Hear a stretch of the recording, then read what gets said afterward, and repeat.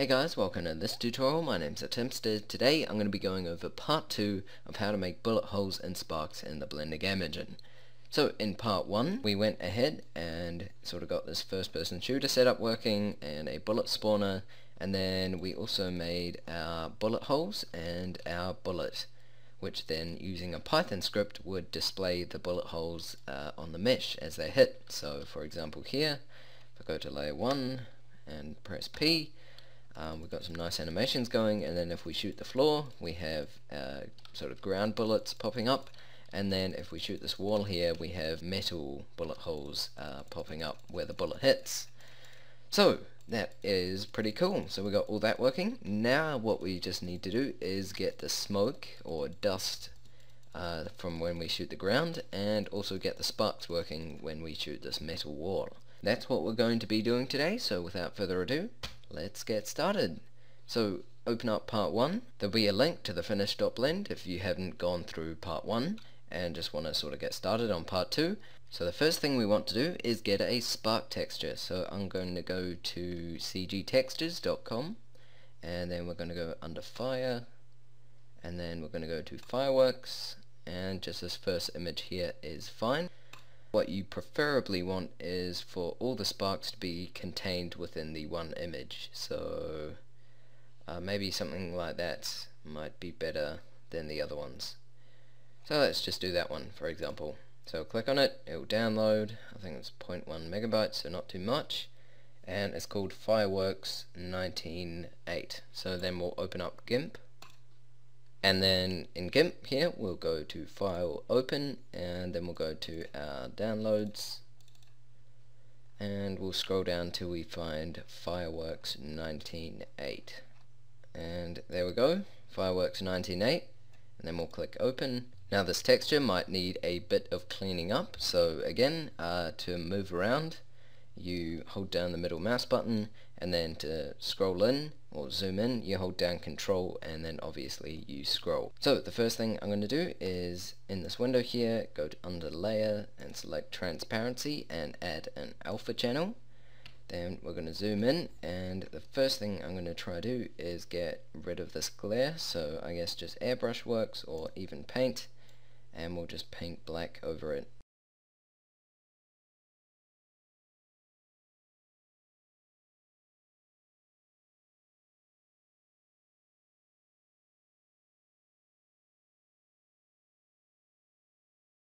Okay, so once you have your texture sort of cleaned up and ready to go, then we can go to colors and select color to alpha, and instead of just selecting completely black, what we're going to do is move it over here, click in there, and then choose the color select tool, and we want the black from in here, so color select tool, and then we'll click in here, and that should add the color. There we go. It is just plain black, so it should work fine. Then we'll click OK, and then back in our window here we'll click OK as well, and there we go, there's all the background gone. So once you've done that, we can go to File and choose Export, and this time we need to save it as PNG so it saves the alpha channel. And then we'll click Export. You can export it to documents or somewhere else if you feel that's necessary. But I'm just going to do it back in downloads. And now we're done with GIMP, so we can close that, and then we can close GIMP. Okay, and now we'll move back into Blender, and we'll go to layer 2 and zoom out a bit. Then we'll press Shift S, cursor to center, and press Shift A and add a plane, and then we'll move that over here, and this is going to be our sparks, so we'll call it sparks, and press S to scale, and then we'll give it a new material. It's going to be no specular and back facing because it's a plane,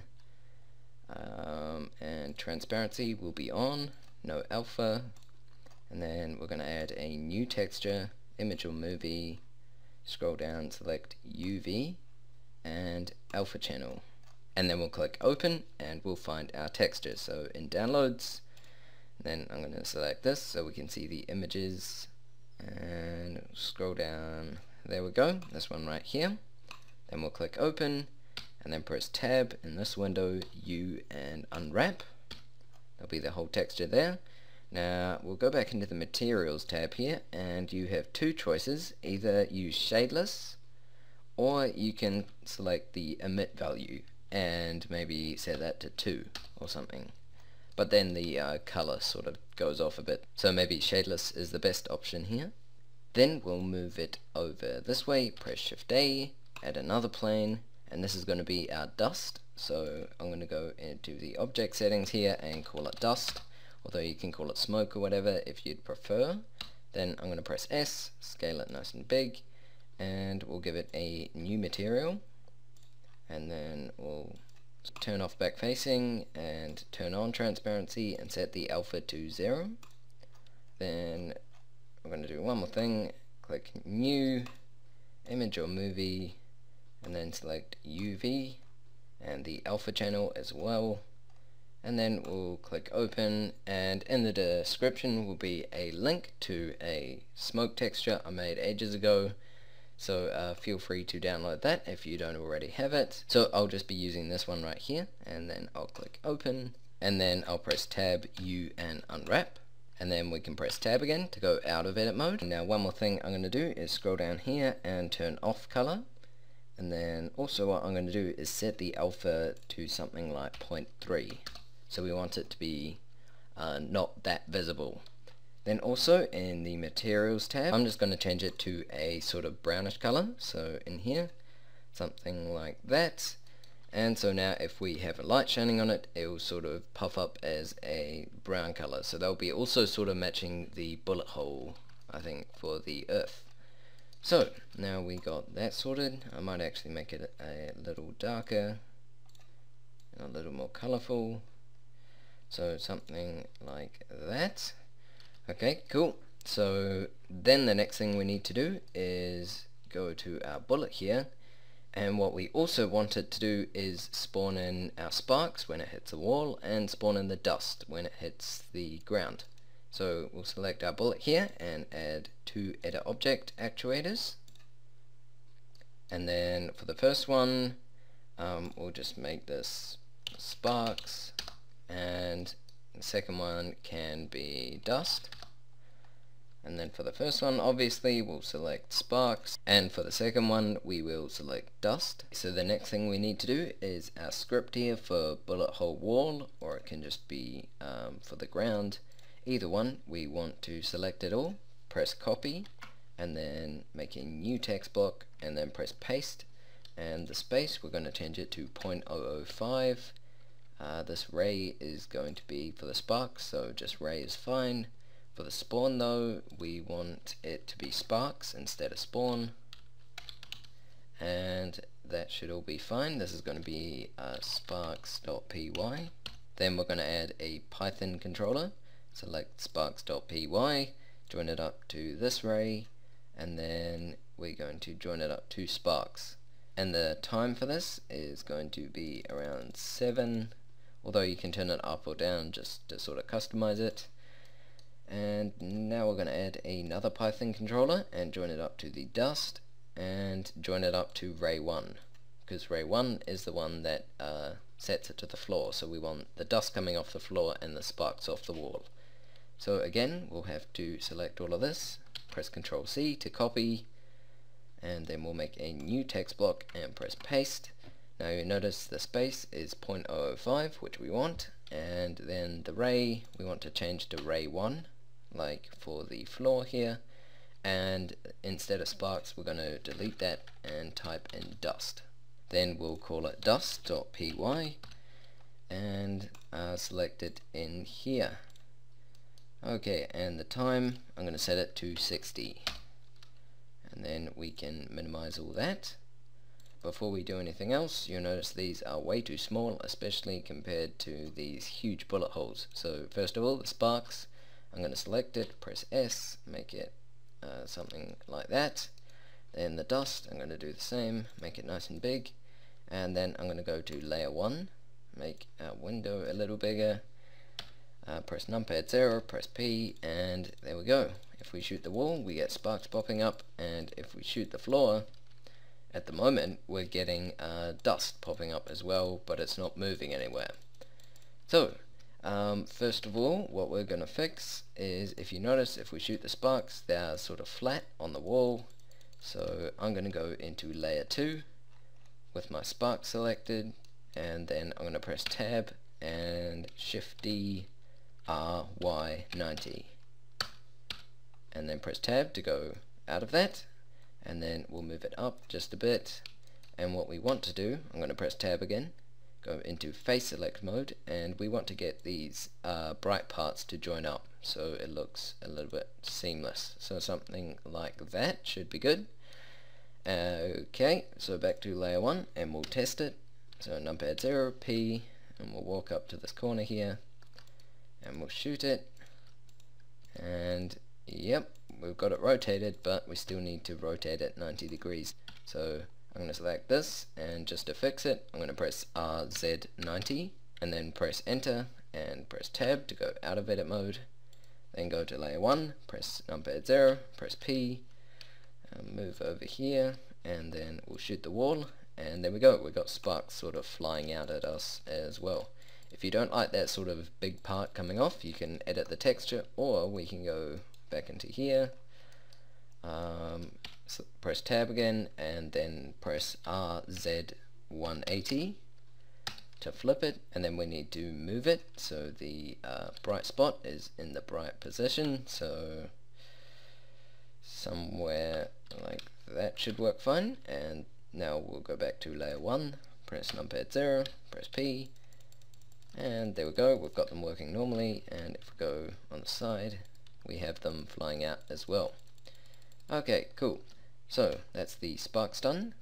Now the dust, we need to work on that. So I'm going to go to layer 2, I'm going to select my dust, and I actually want an animation for this. So I want it to sort of start off small, and then I want it to get big and fade out. So I'm going to go to frame 0 down here, then I'm going to press S, and I'm going to make it nice and small, so something like that. Then I'm going to press I, insert scaling, and then I'm going to go to frame 60 and press S, and not too big, so maybe something like that. And then I'm going to press I, insert scaling again. Now because the bullet holes are that big, I might actually go to frame 0 and make it the size of a bullet hole, so maybe something like that. Then press I, insert scaling, and now if we press the play button here, we get it scaling up nicely. So that's what the animation will look like at that speed. Okay, and then one more thing we want to do is under the material tab here, scroll down and select object color, and then we're going to go back to frame 0 down here, then go into the object settings, then in the object color here, right click and select insert keyframe, then go to frame 60, turn the alpha down to nothing, right click, insert another keyframe. And so now if you drag along, it will get bigger and fade out. And the next thing I'm going to do with this dust selected is I'm going to add an always sensor, an action actuator, and I'm going to join the two together.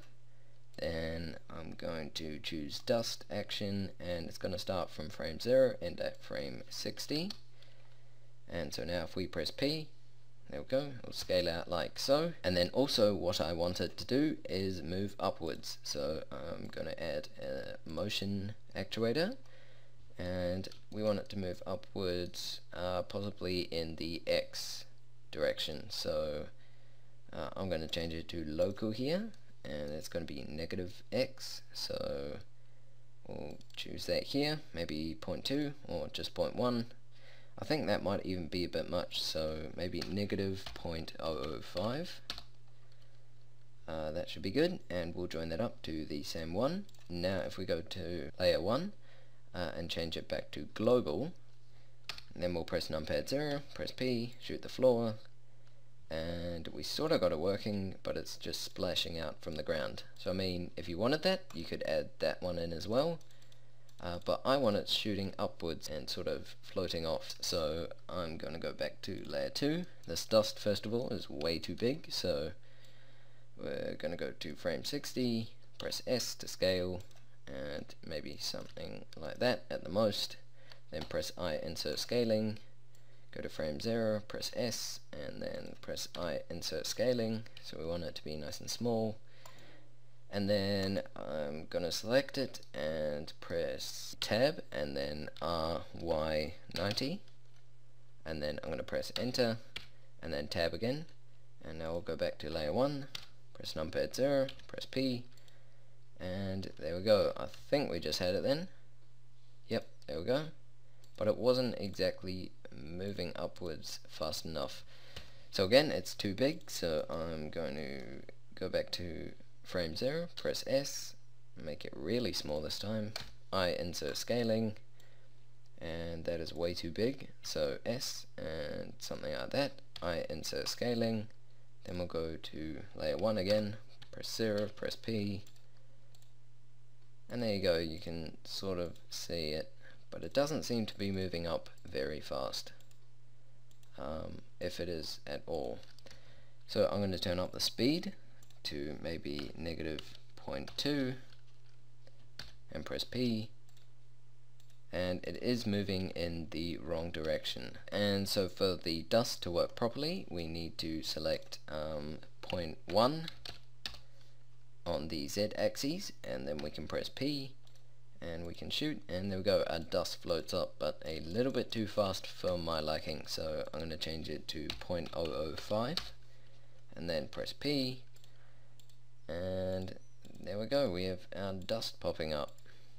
But again, I know that might be a bit slow for me, so I'm going to change it to 0.05 and then I'm going to press P and try it out, and there we go. Okay, and to make this effect a little bit more obvious and possibly a little better, first of all I'm going, it's still too big for my liking, so back to frame 0, pressing S, and then I insert scaling, then to frame 60, S, I insert scaling, and then down here in the texture tab actually, we want to select 0.4, and then we'll just see how that goes. So numpad 0, press P, there we go, and now we got little puffs of smoke appearing where we shoot the floor. So again, if that is too small for you and you wanted it to be a little bigger, then feel free to turn up the size. That's pretty much it, guys. So that's how to get bullet holes and sparks and dust working in the Blender game engine. I hope you found this little tutorial series a little more helpful than the sort of starting series I did. Hopefully now you have nice looking bullet holes and dust and sparks and all that awesome stuff in your FPS shooters. If you did enjoy the video, be sure to leave a like, comment, or share. It's all greatly appreciated, but until then, I'll see you guys in the next tutorial.